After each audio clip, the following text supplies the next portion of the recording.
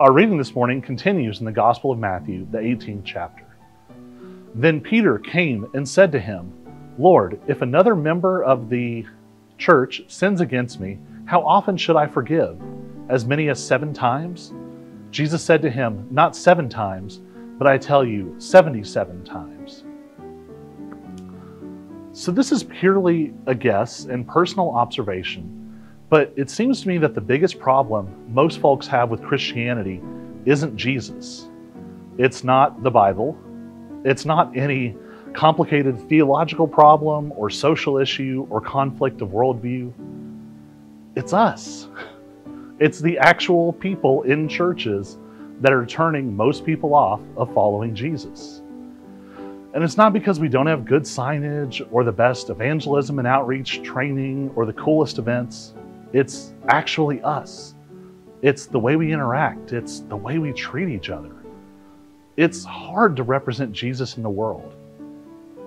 We know that we are imperfect messengers.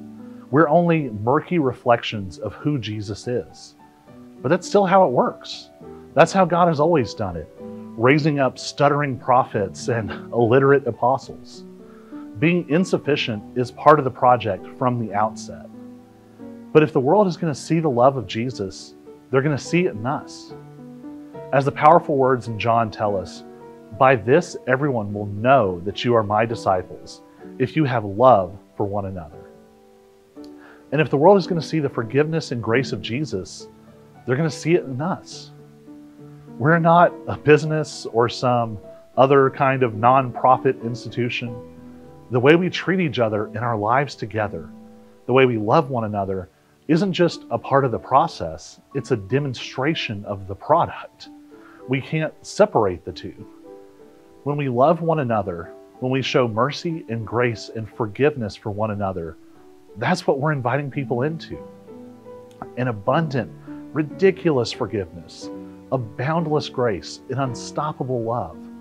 Nothing less than the love of Jesus being shared by those who follow after him, making him visible to all the world.